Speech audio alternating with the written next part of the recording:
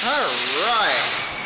I'm gonna play the Namco Firetruck. Gonna try to win one of these ugly dolls. I knocked this guy over off cam earlier, so hopefully I can maybe win it.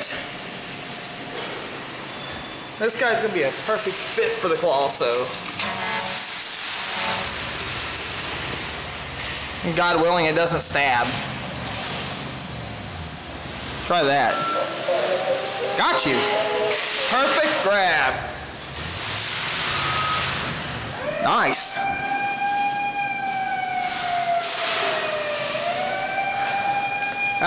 You guys want to pay attention to claw size and plus size. In a machine like this, the claw size will also play a very important role here. Anything that's too small, these guys you'll easily win because they'll cradle it. But if a prize is too small with a claw that size, the claw is easily going to throw it out. So it'll also be very, very difficult to win something very small. The only way that happen is if the edge of the claw fingers would clamp on the plush. But I got the ugly doll. Thanks for watching, everybody.